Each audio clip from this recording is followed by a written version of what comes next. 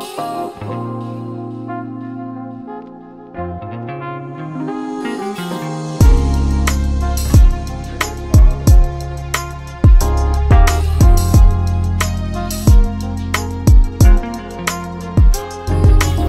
Friends, बघा आपण मागच्या काही लेक्चर्समध्ये एक चॅप्टर सुरू केलेलं होतं आपण बायोमॉलिक्युल्स, आणि ते आपण जस्ट मागच्या लेक्चरला आपण ते संपवलेलं आहे, बरोबर. मग आपण कोणता विषय बघतोय तर केमिस्ट्री. मग केमिस्ट्री विषयामध्ये तुम्हाला बायोमॉलिक्यूल हा चॅप्टर जो आहे तो अभ्यासायचा आहे. बघा चॅप्टरचं नाव काय आहे, बायोमॉलिक्युल्स.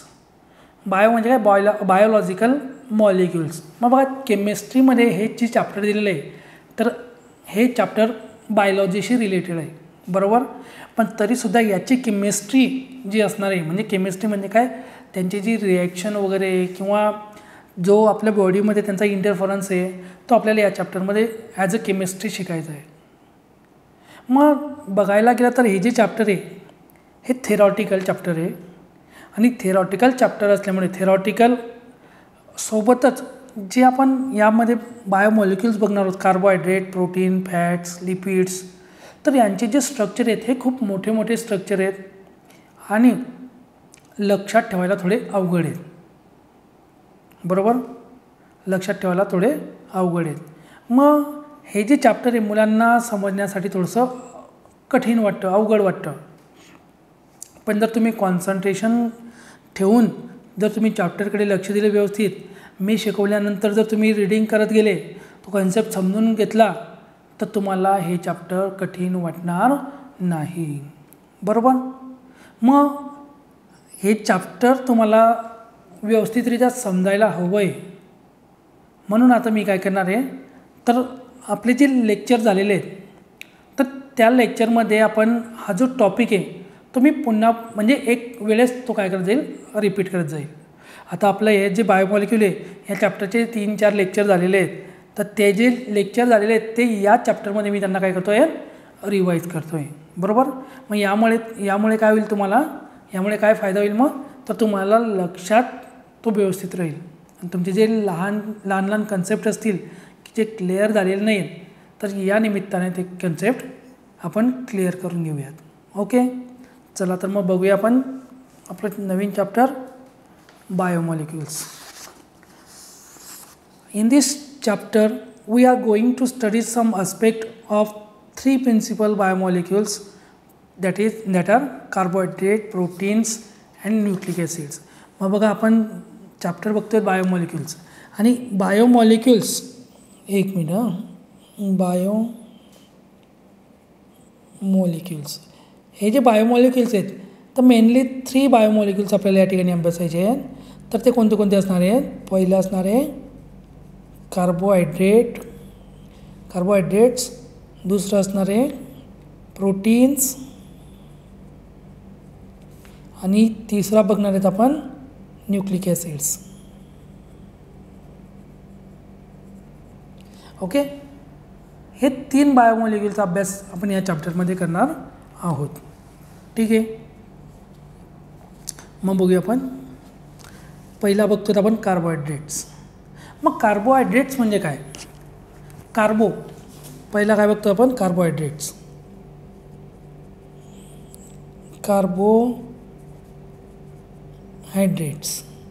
मग कार्बोहायड्रेट्स हा शब्द कशापासून तयार झाला आहे माहिती का, कार्बो म्हणजेच कार्बन प्लस हायड्रेट, कार्बन म्हणजे काय, कार्बन असणार आहे प्लस हायड्रेट म्हणजे काय, H2O मॉलिक्यूल. हायड्रेट म्हणजे काय असणार आहे, H2O मॉलिक्यूल. कार्बनचा सिम्बॉल लिहिलेला आहे मी खाली C, हायड्रेट्स म्हणजे H2 मॉलिक्यूल, बरोबर. मग बघूया आपण, carbohydrates R पॉलीहायड्रॉक्सिल derivative of aldehyde and ketones. हे जे कार्बोहायड्रेट्स असणार आहेत हे काय असणार आहेत, पॉलीहायड्रॉक्सिल derivative of aldehyde and ketone, or compounds which give rise to such units on hydrolysis. किंवा असा कंपाऊंड असणार आहे हा की त्याला जर आपण हायड्रोलायसिस केलं तर आपल्याला कार्बोहायड्रेट मिळणार आहे. बरोबर. मग बघा, सम carbohydrates like glucose, fructose R sweet in taste. मग या ठिकाणी एक्झाम्पल आपण घेऊया कार्बोहायड्रेटचं. ग्लुकोज, फ्रुक्टोज हे कसे आहेत? R sweet in taste. मग गोड असल्यामुळे आपण त्यांना काय म्हणणार आहोत? Sugar. Therefore they are called as sugars. त्यांची टेस्ट कशी आहे? गोड टेस्ट आहे आणि त्या टेस्टमुळे आपण यांना काय नाव दिलेलं आहे? Sugars. The most common use sugar is sucrose. मग सर्वात मोस्ट कॉमनली यूज होणारी शुगर कुठली? मग sucrose, which is obtain from sugar cane. आणि ही जी सुक्रोज शुगर आहे ही आपल्याला कशापासून मिळते? शुगर केनपासून. मग शुगर केन म्हणजे काय? ऊस. आणि केन शुगर म्हणजे काय? साखर. माहिती आहे ना तुम्हाला हा कन्सेप्ट? शुगर केन म्हणजे काय? तर ऊस. आणि ऊसापासून जी साखर तयार होते तिला काय म्हटलं जातं? Cane sugar. ओके, ठीक आहे. मग ही जी केन शुगर असणार आहे हिलाच आपण काय म्हटलेलं आहे? सुक्रोज. काय म्हटलं जातं? सुक्रोज. ठीक आहे. In Greek sugar is called as सॅकेरॉन. मग ग्रीकमध्ये शुगरला काय म्हटलं जातं? ग्रीकमध्ये शुगरला म्हटलं जातं सॅकेरॉन. ओके, काय म्हटलं जातं? सॅकेरॉन. आणि सॅकेरॉनपासून जो शब्द तयार झाला आहे, काय शब्द तयार झाला? सॅकेराइड. काय झालं त्याला? सॅकेराइड. मग ग्लुकोजला काय म्हणण्यात आलं? सॅकेराइड. ग्लुकोजला काय म्हटलं जातं? सॅकेराइड. ओके.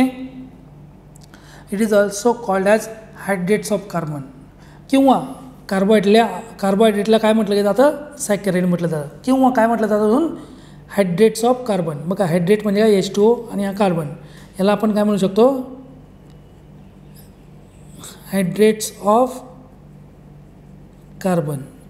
म्हणजे पाण्याच्या मॉलिक्युलने काय केलेलं आहे? कार्बनला सराउंड केलेलं आहे. बघा, कार्बन C, वॉटर H2O. मग कार्बोहायड्रेटचा फॉर्म्युला अगोदर कसा लिहिला जायचा? CX time H2O Y times. आणि दिस इज नथिंग बट कार्बोहायड्रेट. बरोबर. बघा, कार्बन आणि हा काय? वॉटर. कार्बन आणि वॉटर. Carbon hydrates. बरोबर. मग हायड्रेट्सने काय केलं आहे? कार्बनला सराउंड केलेलं आहे, म्हणून हायड्रेट्स ऑफ कार्बन. कळलं इथपर्यंत? कार्बोहायड्रेट म्हणजे काय? कार्बोहायड्रेट म्हणजे काय असणार आहे? तर कार्बन आणि हायड्रेट यांचा मिळून मॉलिक्यूल तयार होतो, त्याला कार्बोहायड्रेट म्हणतात. आणि कार्बोहायड्रेट जनरली जे कार्बोहायड्रेट्स असणार आहेत ते स्वीट इन टेस्ट असतात, म्हणून यांना शुगर म्हटलं गेलं. बरोबर. आणि शुगर कॉमनली यूज शुगर काय असते? सुक्रोज, जी आपल्याला ऊसापासून मिळते. सुक्रोज, ऊसापासून जी साखर तयार होते, साखर, तिला आपण सुक्रोज म्हणतो. आणि जो शब्द आपण म्हणतोय कार्बोहायड्रेट, तर हा शब्द कुठून आलेला आहे? तो ग्रीकमधून आलेला आहे. तर ग्रीकमध्ये काय व्हायचं? कार्बोहायड्रेट जो कंपाऊंड आहे त्याला अजून काय म्हटलं जातं? सॅकेराइड. तर सॅकेराइड कशावरून म्हटलं गेलं? तर ग्रीकमध्ये शुगरला सॅकेरॉन म्हणतात. आणि सॅकेरॉनपासून सॅकेराइड हा शब्द तयार झाला. आणि सॅकेराइड हा कार्बोहायड्रेटला एक काय म्हणू शकतो आपण? एक पर्यायी शब्द येतो, सॅकेराइड. कार्बोहायड्रेटला आपण अजून काय म्हणू शकतो? सॅकेराइड. बरोबर. मग कार्बोहायड्रेटला अजून एक नाव सांगितलं तुम्ही तुम्हाला, काय? कार्बन आणि हायड्रेट, म्हणजे कार्बन आणि वॉटर मॉलिक्यूल सोबत असल्यामुळे त्याला हायड्रेट्स ऑफ कार्बन असे सुद्धा म्हणतात. काय म्हणतात? Hydrates of carbon. ओके. मग एक्झाम्पल बघितलं तर आपण ग्लुकोज, सुक्रोज, स्टार्च एक्सेट्रा. काय काय बघितलं आपण example? Glucose, sucrose, starch etcetera. बरोबर. मग ग्लुकोजचा फॉर्म्युला काय? C6H12O6. बरोबर. स्टार्चचा फॉर्म्युला काय आहे? C6H10O5. पण O5 ब्रॅकेटच्या बाहेर काय आहे? N आहे, म्हणजे N टाइम्स हा एवढा कंपाऊंड असणार आहे. सुक्रोजचा फॉर्म्युला काय? C12H22O11. मग यांचे फॉर्म्युले तुम्हाला लर्न ठेवायचे ना. C6H12O6 कशाचा फॉर्म्युला आहे? ग्लुकोज. सुक्रोज म्हणजे आपली जी साखर आपण वापरतो तिचा फॉर्म्युला काय? C12H22O11. आणि स्टार्च स्टार्चचा फॉर्म्युला काय आहे, ब्रॅकेटमध्ये C6H10O5 bracket complete bracket base to N, म्हणजे हे जे असणार आहे C6H10O5 हे किती टाईम्स आहेत, N टाईम्स असणार आहेत. ओके, मग आता बघूया आपण classification of carbohydrates. Carbohydrates R broadly classify into 3 groups. मग बघा आपण काय बघतो आता, क्लासिफिकेशन ऑफ कार्बोहायड्रेट्स. कार्बोहायड्रेट्स बरोबर. मग कार्बोहायड्रेटचं क्लासिफिकेशन किती प्रकारात केलं गेलं, 3 प्रकारात केलं गेलं. तर कोणतं कोणतं, पहिलं आहे बघा मोनोसॅकराइड. मोनोसॅकराइड म्हणजे काय सांगितलं तुम्हाला, कार्बोहायड्रेटला सॅकराइडसुद्धा म्हणतात. सॅकराइड हा शब्द ग्रीकमधून आलेला आहे. ओके, मोनोसॅकराइड.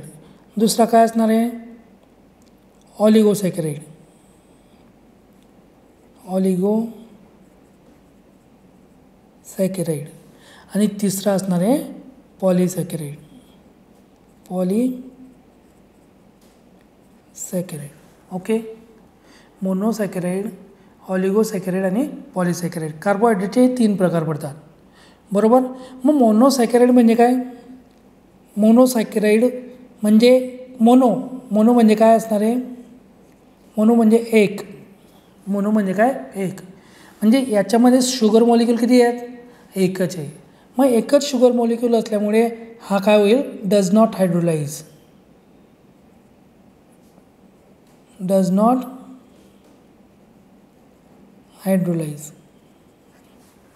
बरोबर. मोनो म्हणजे काय, एकच शुगर युनिट असल्यामुळे तो हायड्रोलाइज होणार नाही. मग दुसरा काय, ऑलिगोसॅकराइड. मग याला जर हायड्रोलायसिस केलं आपण तर यापासून आपल्याला 2 to 10 काय मिळणार आहेत, शुगर युनिट मिळणार आहेत बरोबर, smaller units. On hydrolysis gives 2 to 10 units of saccharide. 10 units of saccharide. मग बघा आपण क्लासिफिकेशन ऑफ कार्बोहायड्रेट बघतोय. काय बघतोय, क्लासिफिकेशन ऑफ कार्बोहायड्रेट. कार्बोहायड्रेटचं क्लासिफिकेशन किती प्रकारात केलं गेलं, 3 प्रकारात. मग पहिला प्रकार काय, तर मोनोसॅकराइड. मोनो म्हणजे काय, एक.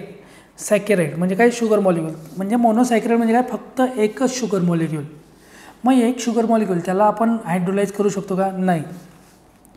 त्या मोनोसॅकराइडचं हायड्रोलायसिस होत नाही. मग हायड्रोलायसिस झाल्यानंतर आपल्याला शुगर मॉलिक्यूल मिळायला पाहिजे, पण इथं एकच शुगर मॉलिक्यूल आहे, तो कसा हायड्रोलाइज होईल, बरोबर ना. म्हणजेच मोनोसॅकराइड्स डज नॉट हायड्रोलाइज. मग दुसरा आपण भाग बघितला होता, याचा दुसरं क्लासिफिकेशन बघितलं होतं ऑलिगोसॅकराइड. मग ऑलिगोसॅकराइड म्हणजे काय, तर हा असा मॉलिक्यूल असणार आहे की याला जर आपण हायड्रोलाइज केलं तर आपल्याला 2 ते 10 मोनोसॅकराइड मिळतील. किती मिळतील, 2 ते 10.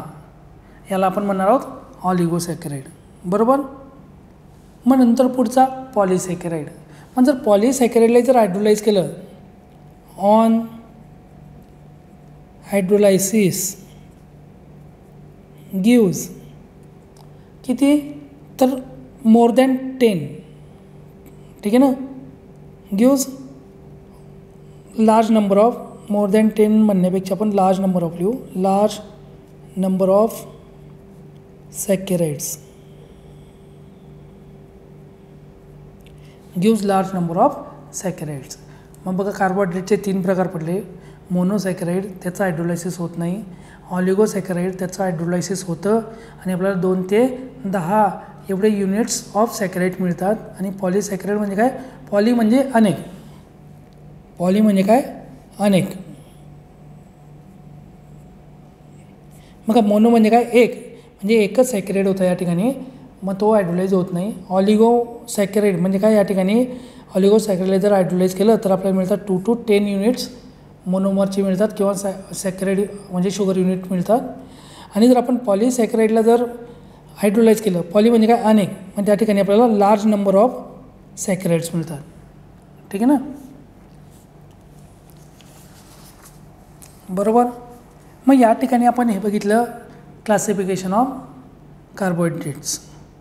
क्लासिफिकेशन ऑफ कार्बोहायड्रेट्स, ठीक आहे ना. मग बघा क्लासिफिकेशन ऑफ कार्बोहायड्रेट या ठिकाणी आपण बघितलेलं आहे. मोनोसॅकराइड डज नॉट हायड्रोलाइज. ऑलिगोसॅकराइड जर हायड्रोलाइज केलं तर 2 to 10 मॉलिक्यूल मिळतात. बरोबर. मग 2 to 10 मॉलिक्यूल, मग जर 2 मॉलिक्यूल जर भेटले आपल्याला, ठीक आहे, मग 2 मॉलिक्यूल असले तर त्यांना काय म्हणणार आपण, डायसॅकराइड. काय म्हणणार आहे आपण, डायसॅकराइड्स. मग 1 मॉलिक्यूल असला तर त्याला काय म्हणतो आपण, मोनोसॅकराइड. मोनो म्हणजे 1. मग 2 जर मॉलिक्यूल भेटले तर आपण त्याला म्हणणार आहेत डायसॅकराइड. डाय म्हणजे किती, 2. बरोबर. मग 3 जर असले तर ट्रायसॅकराइड्स. 3 जर शुगर मॉलिक्यूल त्या ठिकाणी मिळाले तर काय म्हणू आपण त्याला, ट्रायसॅकराइड्स. 4 जर मिळाले तर टेट्रासॅकराइड्स. टेट्रासॅकराइड्स. बरोबर. 5 मिळाले तर पेंटा, 6 मिळाले तर हेक्झा, या पद्धतीने. बरोबर.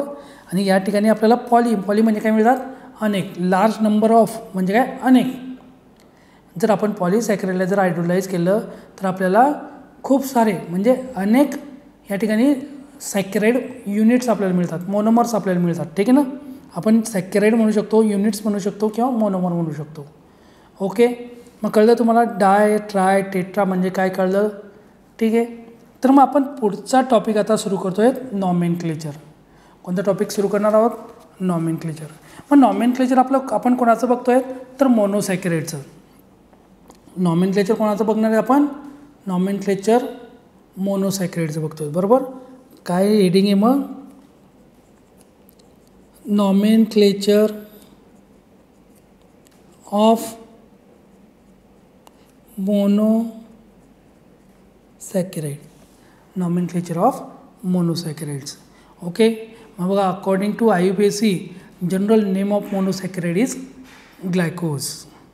मग मोनोसॅकराइड अकॉर्डिंग टू IUPAC वाल्यांनी काय सांगितलं, जो मोनोसॅकराइड असणार आहे, मोनोसॅकराइड,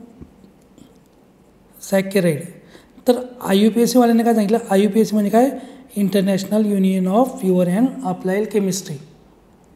बरोबर. ही एक युनियन आहे. त्या युनियनने मोनोसॅकराइडचं नाव काय सांगितलं, ग्लायकोज. काय नाव सांगितलं, glucose. Okay. मोनोसॅकराइड with aldehydic carbonyl group. बघा, मोनोसॅकराइडला काय म्हटलं आपण, ग्लायकोज म्हटलं. पण जर मोनोसॅकराइडमध्ये जर अल्डिहाइडिक ग्रुप असला, कोणता ग्रुप असला, अल्डिहाइड ग्रुप. एक मिनिट. जर मोनोसॅकराइडमध्ये जर अल्डिहाइडिक ग्रुप असला तर त्या ठिकाणी तो जो कार्बोहायड्रेट असणार आहे त्याला आपण म्हणणार आहोत अल्डोज. काय म्हणणार आहोत, अल्डोज. ठीक आहे ना. केव्हा, जेव्हा अल्डिहाइडिक ग्रुप जर असला तर, Wien aldehydic group is present. मग तेव्हा आपण तो जो कार्बोहायड्रेट असणार आहे, तो जो मोनोसॅकराइड असणार आहे, तर त्याचं नाव आपण काय ठेवणार आहे, अल्डोज. बरोबर. मग यावरूनच आता तुम्ही सांगू शकाल, जर किटोनिक ग्रुप असला तर, Wien ketonic group is present, मग आत्ता काय नाव ठेवायला, काय नाव असणार आहे मग त्याचं, वरच्या एक्झाम्पलवरून तुम्ही सांगू शकता. अल्डिहाइड ग्रुप हा होता म्हणून अल्डोज, मग किटोनिक ग्रुप आहे म्हणून कीटोज. Very good. काय नाव असणार आहे त्याचं, कीटोज. ठीक आहे. आपण कोणाचं नॉमेनक्लेचर बघतो आहे, मोनोसॅकराइडचं. कोणाचं बघतो आहे, मोनोसॅकराइड. मग असा मोनोसॅकराइडला IUPACमध्ये काय नाव नॉमेनक्लेचर केलं आपण, ग्लायकोज. काय नॉमेनक्लेचर केलं, ग्लायकोज. पण जर मोनोसॅकराइडमध्ये तो जो ग्लायकोज असणार आहे त्याच्यामध्ये जर अल्डिहाइड ग्रुप प्रेझेंट असला तर त्याला म्हणायचं आहे अल्डोज, आणि किटोनिक ग्रुप असला तर कीटोज. इथपर्यंत क्लिअर झालं सर्वांचं, कन्सेप्ट क्लिअर झाला. ओके. ठीक आहे. मग बघा, मोनोसॅकराइड is glucose. मोनोसॅकराइड with aldehydic group is called as अल्डोज and with ketonic group called as कीटोज. बरोबर. These names R further modify in accordance with the total number of carbon atoms. ठीक आहे. मग बघा, अल्डिहाइडिक ग्रुप असला तर अल्डोज म्हणतो आपण, किटोनिक ग्रुप असला तर कीटोज म्हणतो. बरोबर. मग आता आपण कन्सिडर करूया, दिलेला कंपाऊंड हा अल्डोज आहे, अल्डोज. बरोबर. मग अल्डोज आहे आणि त्यामध्ये जर नंबर ऑफ कार्बन जर 6 असले, नंबर ऑफ कार्बन जर 6 असले, तर तेव्हा त्याचं जे नाव असणार आहे अल्डोज, हा काय अल्डोज आहे ना, मग अल्डोजचा हा अल्डो लिहायचा आहे, ALDO अल्डो. आणि 6 कार्बन आहे म्हणजे कोण, हेक्झेन, बरोबर. किंवा ग्लुकोज आहे ना, मग 6 कार्बन असलेला ग्लुकोज काय म्हणू आपण, ग्लायकोज नाव ठेवले ना आपण याचं मोनोसॅकराइडचं, काय नाव सांगितलं IUPACने, ग्लायकोज, बरोबर. मग ग्लायकोज पण 6 कार्बन आहेत म्हणून काय नाव येईल त्याचं, हेक्झोस. हा OSE 6 कार्बन आहेत म्हणून हेक्स घेतला आणि हा OSE ग्लायकोजचा लावला आणि काय नाव झालं, हेक्झोस. मग आपण काय बघतो, अल्डोज बघतोय, म्हणजे अल्डेहाइड ग्रुप प्रेझेंट आहे त्यामध्ये. मग पहिला अल्डो घ्यायचा आणि नंतर हा हेक्झोस लावायचा, अल्डो हेक्झोस. काय नाव झालं मग त्याचं, अल्डो हेक्झोस, बरोबर. कळलं. मग बघा आता जर कीटोज असला तर कीटोज, आणि त्या ठिकाणी जर नंबर ऑफ कार्बन हे 6 असले तर मग काय नाव येईल, मग कीटोजचा कीटो अगोदर घ्यायचा, कीटो, बरोबर. आणि नंतर काय लिहायचं, हेक्झोस. मग याचं नाव काय येईल, कीटो हेक्झोस. कळलं का. हा काय झाला अल्डो हेक्झोस, हा काय झाला कीटो हेक्झोस, बरोबर. येतं आहे लक्षात तुम्हाला, ठीक आहे. मग चला तुम्हाला हे जे काही मोनोसॅकराइड दिले आहेत त्यांचे नॉमेनक्लेचर करायचं आहे. बघा आता दिलेला मोनोसॅकराइड, मग यामध्ये कोणता ग्रुप आहे, हा कोणता ग्रुप आहे, अल्डेहाइड ग्रुप आहे, म्हणजे तो काय झाला अल्डोज, त्याचं नाव काय झालं अल्डोज फॅमिलीमध्ये झाला तो. पण नंबर ऑफ कार्बन किती आहे, 1 2 3, म्हणजे ट्रायोज, 3 म्हणजे काय, ट्रायोज, म्हणजे याचं नाव काय झालं अल्डो ट्रायोज. काय नाव झालं याचं, अल्डो ट्रायोज. चला या ठिकाणी आपण करून बघूया वाटल्यास. बघा काय, CHOH CH2OH, बरोबर. हा ग्रुप कोणता आहे, अल्डेहाइड ग्रुप आहे. अल्डेहाइड ग्रुप आहे म्हणजे दिलेला कंपाऊंड काय आहे, अल्डोज, बरोबर. मग नंबर ऑफ कार्बन किती आहेत त्याच्यामध्ये, नंबर ऑफ कार्बन 3 आहेत म्हणून काय झाला तो ट्रायोज, बरोबर. मग ट्रायोजच्या पुढे काय लावायचं आहे, अल्डो, म्हणजे त्याचं नाव काय झालं अल्डो ट्रायोज. काय झालं अल्डो ट्रायोज, ठीक आहे ना. चला पुढचा कंपाऊंड दिलेला आहे त्यांनी, हा CHOH किती वेळेस आहे, 3 टाइम्स, आणि हा CH2OH, बरोबर. मग यामध्ये बघा कोणता ग्रुप आहे, CHO ग्रुप आहे. CHO ग्रुप काय आहे, हा अल्डेहाइड ग्रुप आहे. कोणता ग्रुप आहे, अल्डेहाइड, म्हणजे हा सुद्धा काय झाला अल्डोज, काय झाला अल्डोज. मग नंबर ऑफ कार्बन किती, हा 1, हे 3 4 आणि हा 1 5, इथं किती होते 1 2 3 होते म्हणून ट्राय म्हणजे काय 3, मग त्याचं नाव झालं ट्रायोज. मग इथे किती 5 आहे म्हणजे हा काय झाला पेंटोज, आणि पेंटोजच्या पुढे काय लावायचं अल्डेहाइड म्हणून अल्डो पेंटोज, हे त्याचं नाव झालं, बरोबर. चला आता पुढचा कंपाऊंड कोणता दिलेला आहे ते बघू आपण. हा दिलेला आहे कंपाऊंड त्यांनी काय, CH2OH COCHOH किती वेळेस येतो, 4 वेळेस, आणि खाली CH2OH, बरोबर. मी या ठिकाणी आता तुम्हाला लक्षात येईल जो फंक्शनल ग्रुप आहे तो काय, कीटोनिक ग्रुप आहे. कोणता ग्रुप आहे हा, कीटोनिक ग्रुप आहे, कीटोन, बरोबर. मग कीटोन असला तर त्याला काय म्हणतो आपण, कीटोज, काय म्हणतो कीटोज, बरोबर. काय झाला तो कीटोज. पण नंबर ऑफ कार्बन किती, हा 1 हा 2 आणि हे 4 6 आणि हा 7, म्हणजे त्याचं नाव काय झालं हेप्टोज. 7 कार्बन आहेत ना म्हणून काय झालं तो हेप्टोज, आणि हेप्टोजच्या पुढे काय लावायचा कीटो, म्हणजे काय नाव तयार झालं याचं कीटो हेप्टोज, समजलं. याचं नाव काय झालं अल्डो ट्रायोज, अल्डेहाइड ग्रुप आहे म्हणून हा या ठिकाणी पण अल्डिहाइड ग्रुप आहे आणि नंबर ऑफ कार्बन किती आहेत 1 आणि 3 4 आणि 5 म्हणून अल्डो पेंटोज झाला. या ठिकाणी कोणता किटोनिक ग्रुप आहे बरोबर. नंबर ऑफ कार्बन किती 7 आहेत म्हणजे किटो हेप्टोज तो तयार झालेला आहे. ठीक आहे, कळलं नॉमेनक्लेचर तुम्हाला. ओके, पुढचा मॉलिक्यूल आपण बघतोय आता ग्लुकोज. आता आपण नवीन टॉपिक सुरू करतोय ग्लुकोज. मग ग्लुकोज काय असणार आहे तर ग्लुकोज हा जेवढे सुद्धा स्वीट फ्रूट्स असणार आहेत, गोड फळं बरोबर, हनी, या सर्वांमध्ये प्रेझेंट असणार आहे ग्लुकोज. ठीक आहे, glucose is occurs in nature in free as well as combine state.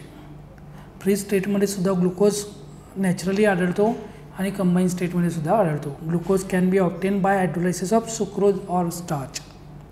किंवा ग्लुकोजला जर मिळवायचं आहे तर ग्लुकोजला जर मिळवण्यासाठी आपल्याला काय करावं लागेल, सुक्रोज किंवा स्टार्च यांचं काय करावं लागतं, हायड्रोलायसिस करावं लागतं बरोबर.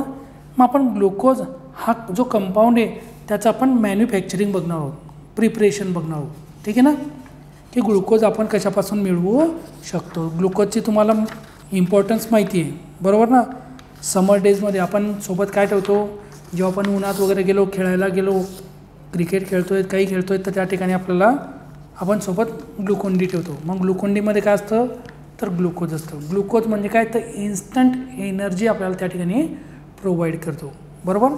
इन्स्टंट एनर्जी आपल्याला काय करणार तो प्रोव्हाइड करणार आहे. मग तो जो ग्लुकोज कंपाऊंड आहे हा कशापासून तयार केला जातो ते बघूया आपण. ठीक आहे ना, मग त्याची पहिली मेथड बघणार आहे आपण प्रिपरेशन ऑफ ग्लुकोजची. काय असणार आहे, प्रिपरेशन फ्रॉम सुक्रोज. ठीक आहे ना. ए प्रिपरेशन ऑफ ग्लुकोज बघतोय आपण. काय बघतोय, प्रिपरेशन ऑफ ग्लुकोज. पण कशापासून बघणार आहे आपण, फ्रॉम स्टार्च, सॉरी सुक्रोजपासून बघतो अगोदर, फ्रॉम सुक्रोज. ठीक आहे ना. मग सुक्रोजचा फॉर्म्युला तुम्हाला माहिती आहे. काय फॉर्म्युला आहे सुक्रोजचा, C12H22O11. C12H22O11 हा कशाचा फॉर्म्युला आहे, सुक्रोज. ओके, मग याचं आपण ॲसिड हायड्रोलायसिस करणार आहोत. काय करणार आहोत, acid hydrolysis H2 in presence of acid. ठीक आहे, मग बघा कार्बन किती आहे 12 कार्बन आहेत. हायड्रोजन किती आहेत 22 आणि हे 2 किती झाले 24 बरोबर. म्हणजे काय झाला तो C12H24. आणि ऑक्सिजन इथं किती आहेत 11 आणि हा एक 12 बरोबर. मग याला डिवाइड बाय 2 करा. आपण काय करतो, याचा हायड्रोलायसिस करतो आहे बरोबर. मग हायड्रोलायसिस करताना याच्या सुक्रोजपासून आपल्याला 2 मॉलिक्यूल मिळणार आहेत. किती मॉलिक्यूल मिळतील, 2 मॉलिक्यूल. तर मग हा जो फॉर्म्युला तयार झाला आहे C12H24O11 याचे 2 भाग करायचे आपल्याला. बघा हा 2 भाग करूया आपण. C12 किती 12 आहेत ना, 12चे किती झाले अर्धे 6.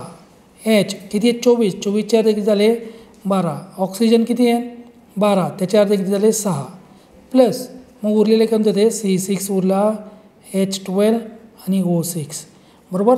हे तो जो सुक्रोज आहे याचा हायड्रोलायसिस केल्यानंतर आपल्याला मिळणारे 2 प्रोडक्ट आहेत. मग याच्यापैकी जो पहिला आहे तो आहे ग्लुकोज आणि जो दुसरा आहे तो आहे फ्रुक्टोज. ओके, पुढची मेथड बघतोय आपण preparation of glucose from starch. बघा या अगोदर कशापासून बनवलं आपण, सुक्रोजपासून. काय केलं आपण, सुक्रोज घेतला, सुक्रोजचा फॉर्म्युला आहे त्याचा आपण ॲसिड हायड्रोलायसिस केलं म्हणजे H2 त्याच्यात ॲड केले. मग तो कंपाऊंड तयार झाला C12H24O12.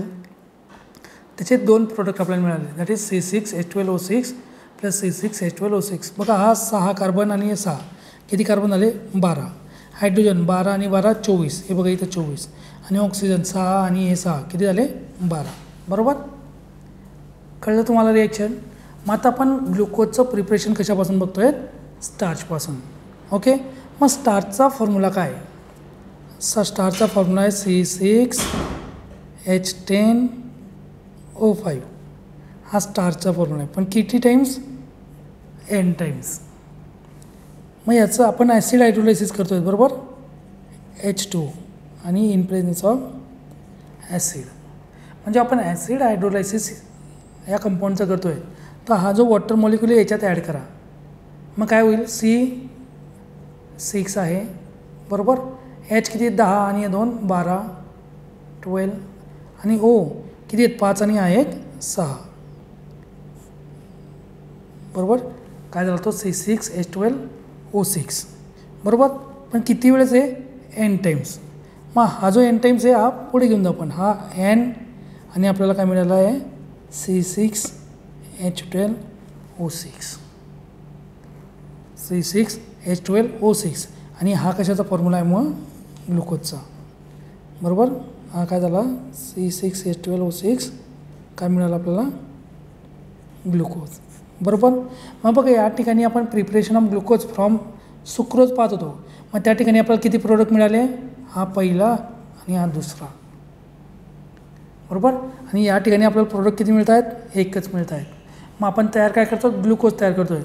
मग या ठिकाणी आपल्याला 2 प्रोडक्ट मिळत होते, पण इथं काय मिळाले? एकच प्रोडक्ट. म्हणजे ही मेथड कशी असेल? बेस्ट मेथड, किंवा आपण तिला म्हणू शकतो कमर्शियल. कमर्शियल म्हणजे काय? व्यापारीदृष्ट्या ही मेथड वापरली जाते. जेव्हा ग्लुकोजचं मोठं मॅन्युफॅक्चरिंग करावं लागतं, प्रिपरेशन करायचं असेल, तर या मेथडने म्हणजे स्टार्चपासून ग्लुकोज तयार केलं जातं. मग तुम्ही म्हणाल या ठिकाणी ग्लुकोज आणि फ्रुक्टोज एकत्र मिळाले, तर मग याचा फायदा काय झाला? तर त्यांना आपण वेगळं करतो. मग कसं वेगळं करू? तर जे ग्लुकोज आणि फ्रुक्टोज आहे त्याच्यामध्ये हे जे दोघं मिक्सचर भेटलेले आपल्याला, ते आपण इथेनॉलमध्ये टाकूया. इथेनॉल माहिती ना, लिक्विड असते इथेनॉल, अल्कोहोल. मग त्याच्यात जर टाकलं तर फ्रुक्टोज हा इथेनॉलमध्ये विरघळून जातो, पण ग्लुकोज विरघळत नाही. मग त्याला आपण काय करणार आहेत? मग फिल्टर करून घ्यायचं. फिल्टर केल्यानंतर ग्लुकोजचे क्रिस्टल आपल्याला त्या इथेनॉल फिल्टर पेपरवर मिळतील आणि फ्रुक्टोज हा सोल्युशनमध्ये राहील बरोबर. म्हणजे आपल्याला ते दोघं प्रोडक्ट त्या ठिकाणी काय केलं? वेगळे केले. म्हणजेच या मेथडमध्ये आपल्याला 50% ग्लुकोज मिळतो, 50% फ्रुक्टोज मिळतो. पण ही जर मेथड बघितली आपण, स्टार्चपासून जर ग्लुकोज तयार केला तर 100% आपल्याला काय भेटतं? ग्लुकोजच मिळतो आहे. म्हणजे ही काय मेथड असणार आहे? बेस्ट मेथड असणार आहे, कमर्शियल मेथड असणार आहे. ओके, चला आता मग पुढचा टॉपिक बघूया आपण, structure and properties of glucose. मग ग्लुकोजचं स्ट्रक्चर कसं असणार आहे, त्याच्या प्रॉपर्टीज काय, त्याचा आपण अभ्यास करूया. ठीक आहे. मग ग्लुकोज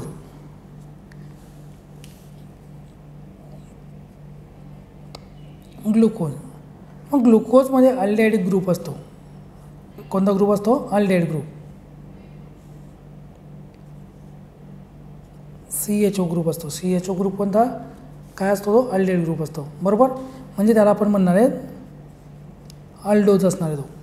पण नंबर ऑफ कार्बन 6 असतात त्याच्यामध्ये. किती नंबर ऑफ कार्बन? 6 कार्बन. म्हणून त्याचं नाव काय येईल मग? अल्डो हेक्झोस. काय नाव येईल त्याचं? अल्डो हेक्झोस. कळलं?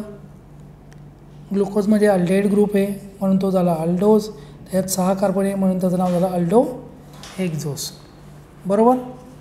ठीक आहे. मग आता आपण हे जे 6 कार्बन आहेत यांची अरेंजमेंट कोणत्या प्रकारे ते बघूया. मग बघा ग्लुकोज काय म्हटलं आपण, मग कोणता कंपाऊंड असणार आहे?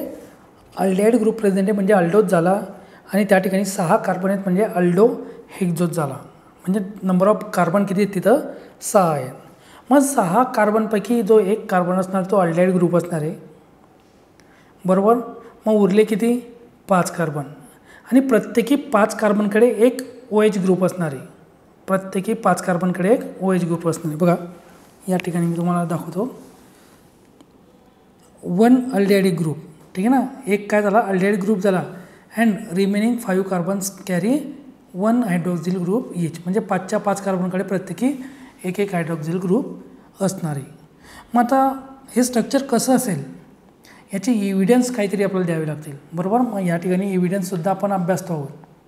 पहिला evidence, molecular formula of glucose was found to be C6H12O6 C6H12O6 on the basis of इलिमेंटल colligative properties. मग याच्या कॉलिगेटिव्ह प्रॉपर्टीचा अभ्यास केला ग्लुकोजचा, तर कॉलिगेटिव्ह प्रॉपर्टीचा अभ्यास केल्यानंतर असं आढळलं की ग्लुकोजचा फॉर्म्युला काय आहे C6H12O6. ओके. मग नंतर सेकंड इव्हिडन्स बघतो आपण. The 6 carbons R lie in a straight chain. मग ते जे 6 कार्बन आहेत हे स्ट्रेट चेनमध्ये आहेत. हे कशावरून? तर काय केलं गेलं, ग्लुकोजची रिॲक्शन ही हायड्रोजन आयोडाईडसोबत केली. बरोबर.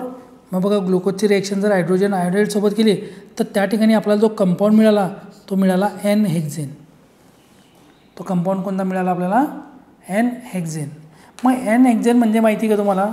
बघा या ठिकाणी मी तुम्हाला रिॲक्शन ड्रॉ करून दाखवतो. CHO बरोबर, हा पहिला कार्बन, आणि काय म्हटलं आपण, उरलेले जे 5 कार्बन आहेत त्यांच्याकडे प्रत्येकी काय आहे? हायड्रोक्सिल ग्रुप आहे. CH CH CH CH CH2.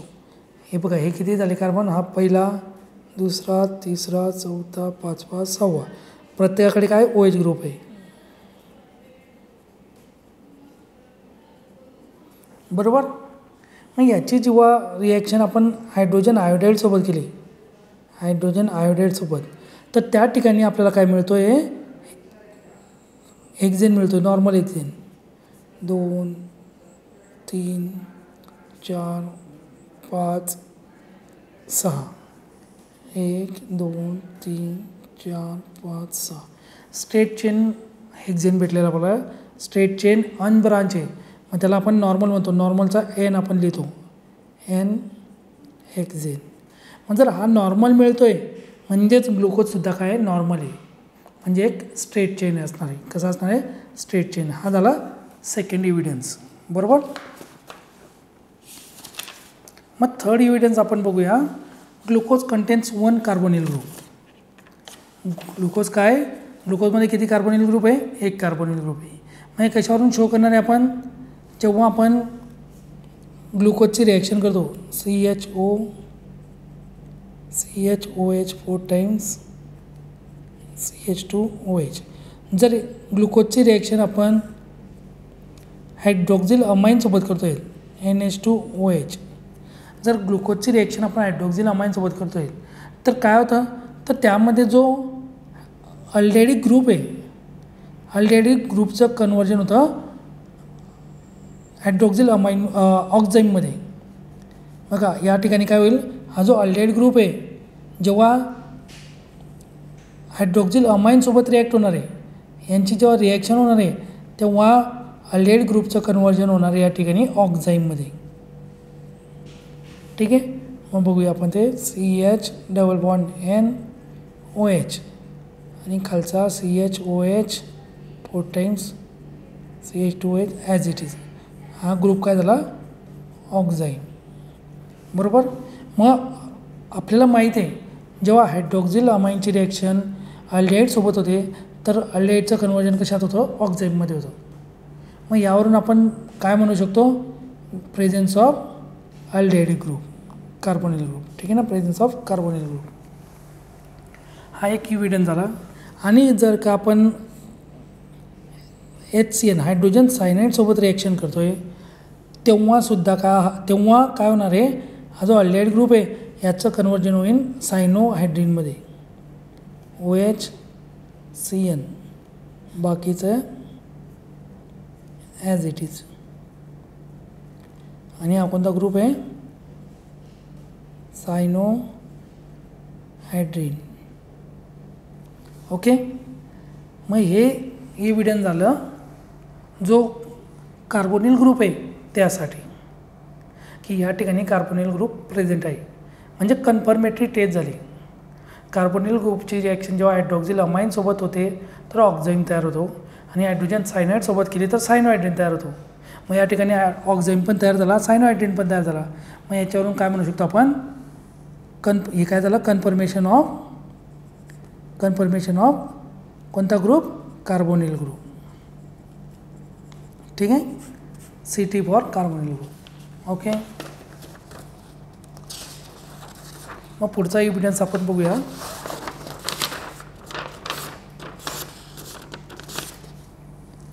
बघा पहिल्या इव्हिडन्समध्ये काय बघितलं आपण, जो मॉलिक्युलर फॉर्म्युला असणार आहे. पहिल्या इव्हिडन्समध्ये आपण मॉलिक्युलर फॉर्म्युला बघितला की काय तो C6H12O6 आहे. दुसऱ्या इव्हिडन्सला काय बघितलं आपण, दुसऱ्या इव्हिडन्समध्ये आपण त्याच्यामध्ये जे कार्बन आहेत 6 कार्बन हे सर्व कसे आहेत, स्ट्रेट चेन आहे, स्ट्रेट चेन. बरोबर. तिसरा इव्हिडन्स आपण बघतोय. तिसऱ्या इव्हिडन्समध्ये काय बघितलं आपण, carbonyl group is present, group is present. ठीक आहे ना. आता चौथा रूल आपण बघतोय. मग चौथा इव्हिडन्स काय आहे, तर यामध्ये काय करणार आहे आपण, हा जो कंपाऊंड आहे याचं ऑक्सिडेशन करणार आहे, ग्लुकोजचं ऑक्सिडेशन करणार आहे. मग बघा मी तुम्हाला 11व्या चॅप्टरमध्ये सांगितलं होतं. काय सांगितलं होतं 11व्या चॅप्टरमध्ये, जर आपण प्रायमरी अल्कोहोलचं जर ऑक्सिडेशन केलं तर आपल्याला काय मिळतं, अल्डिहाइड मिळतो. आणि जर अल्डिहाइडचं ऑक्सिडेशन केलं तर आपल्याला त्या ठिकाणी कार्बोक्झिलिक ॲसिड मिळतं. केव्हा सांगितलं होतं मी तुम्हाला, 11व्या चॅप्टरमध्ये. बरोबर. मग ग्लुकोजचा फॉर्म्युला आहे CHOH 4 टाइम्स CH2OH. मग याचं आपण ऑक्सिडेशन करणार आहोत. बरोबर. मग ऑक्सिडेशन केल्यानंतर आपल्याला काय मिळणार आहे, कार्बोक्झिलिक ॲसिड मिळणार आहे. काय मिळालं, कार्बोक्झिलिक ॲसिड. हा काय होता, ग्लुकोज. हे काय झालं, कार्बोक्झिलिक ॲसिड. आणि तुम्हाला आत्ताच सांगितलं मी, अल्डिहाइडचं जर ऑक्सिडेशन घडून आलं तर काय मिळतं, कार्बोक्झिलिक ॲसिड. मग अल्डिहाइडचं ऑक्सिडेशन झालं, काय मिळालं आपला, कार्बोक्झिलिक ॲसिड. मग यावरून जो कार्बोनिल ग्रुप आहे, यावरून फ्रॉम दिस रिएक्शन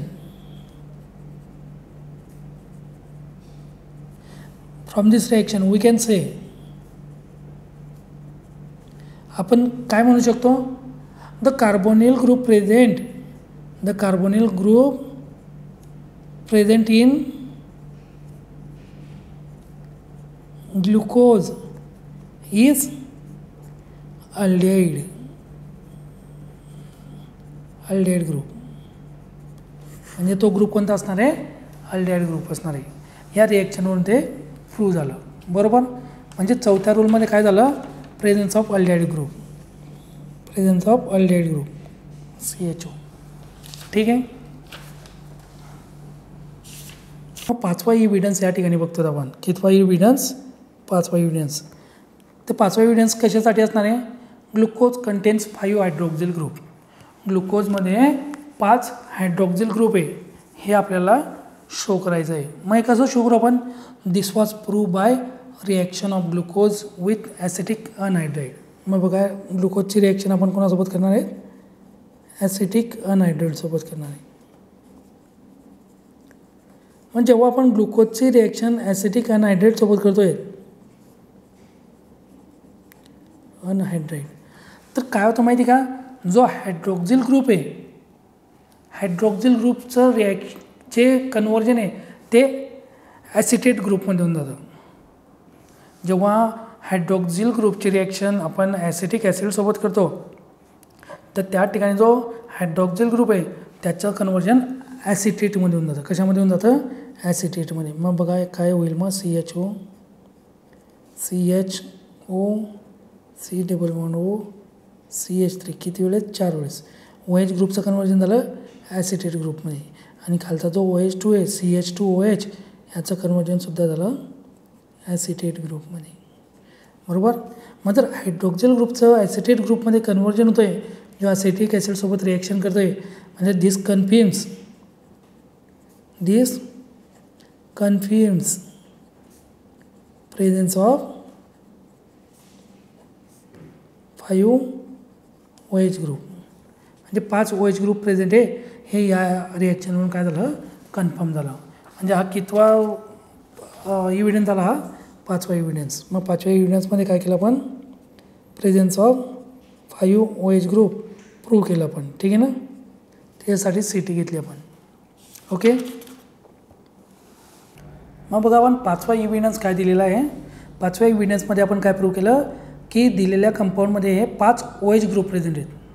किती OH ग्रुप प्रेझेंट आहेत, 5 OH ग्रुप. बरोबर, या ठिकाणी जेव्हा ग्लुकोजची रिॲक्शन ॲसिटिक अनहायड्रेटसोबत गेली तर ॲसिटिक अनहायड्रेट काय करतो माहिती का, जर जेवढे हायड्रॉक्सिल ग्रुप आहेत तेवढ्यांचं कन्वर्जन तो ॲसिटेटमध्ये करून टाकतो. मग बघा या ठिकाणी ॲसिटेट ग्रुप किती झाले, 4 आणि हा एक 5. मग यावरून काय कन्फर्म झालं की दिलेल्या कंपाऊंडमध्ये 5 OH ग्रुप प्रेझेंट आहेत. बरोबर, हा कितवा रूल होता आपला, कितवा इव्हिडन्स होता, 5वा. आता आपण 6वा इव्हिडन्स देतो आहे. मग 6वा इव्हिडन्स काय आहे तर ग्लुकोजमध्ये काय, ग्लुकोजमध्ये एक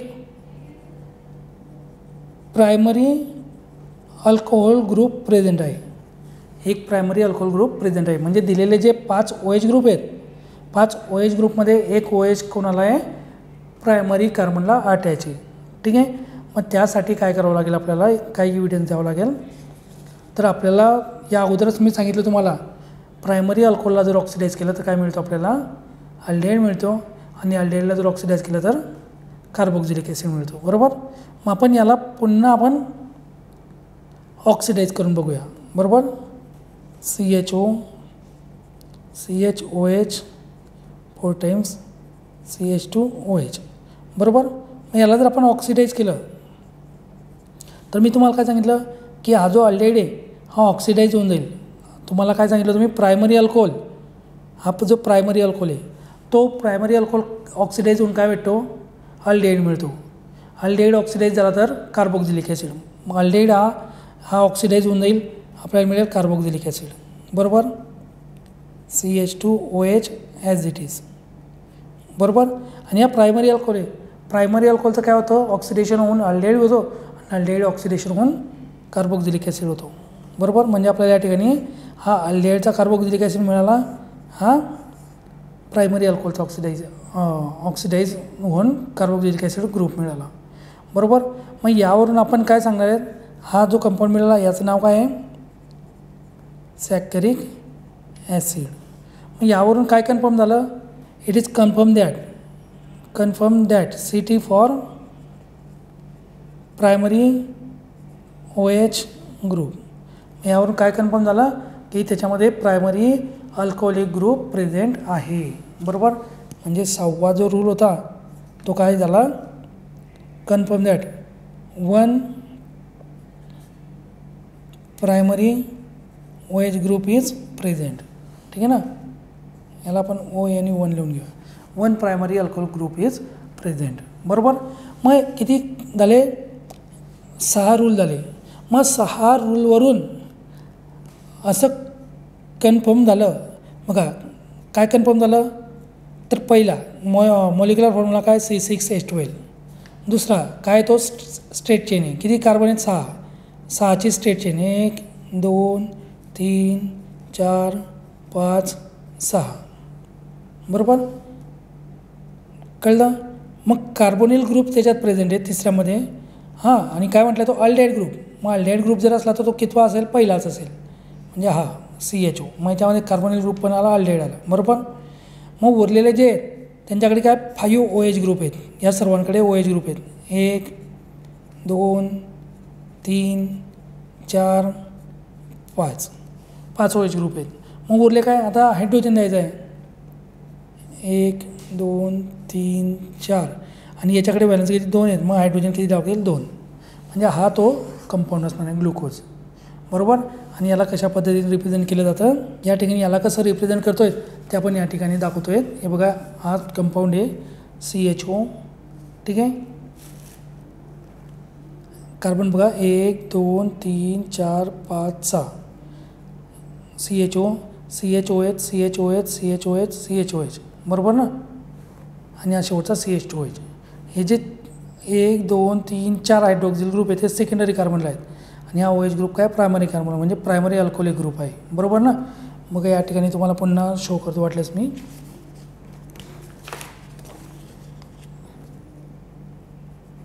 CHO C 3 4 5 6 शेवटचा काय आहे प्रायमरी अल्कोहोल ग्रुप बरोबर. या ठिकाणी OH H OH H H OH OH H okay. हा मॉलिक्यूल झाला आपला. या मॉलिक्यूलचं नाव काय आहे ग्लुकोज आहे आणि हे त्याचं स्ट्रक्चर झालं बरोबर. मग या ठिकाणी आपण सर्व इव्हिडन्स तुम्हाला मी दिलेले आहे. मग हा जो स्ट्रक्चर आहे हे तुम्हाला लक्षात कसं ठेवायचं आहे तर सर्वात अगोदर 6 कार्बन काढून घ्यायचे बरोबर. बघा 1 2 3 4 5 6 कार्बन ड्रॉ केले. मग पहिला जो आहे तो CHO ग्रुप हा तर कन्फर्म आहे. CHO ग्रुप हा कन्फर्म आहे बरोबर आहे. मग आता OH ग्रुप कसे लावायचे याला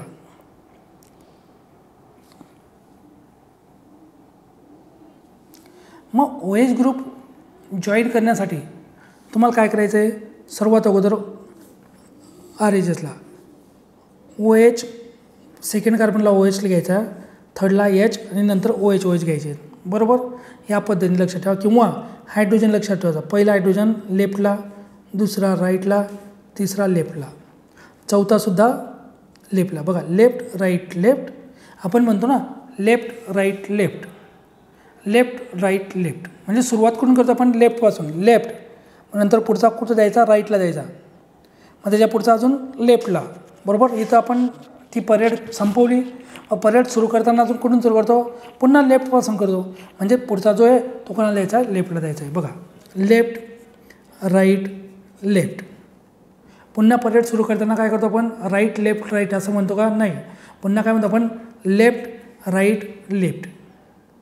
या ठिकाणी संपलेत कार्बन मग या ठिकाणी आपण पण काय करायचं स्टॉप करून द्यायचं left right left left right left okay. या सिक्वेन्सने हे हायड्रोजन द्यायचे आहेत. आणि हा स्ट्रक्चर आपण कशाचं तयार केलेलं आहे ग्लुकोजचं तयार केलं आहे आणि याचे सर्वच्या सर्व इव्हिडन्स मी तुम्हाला या ठिकाणी दिलेले आहेत. Okay thank you.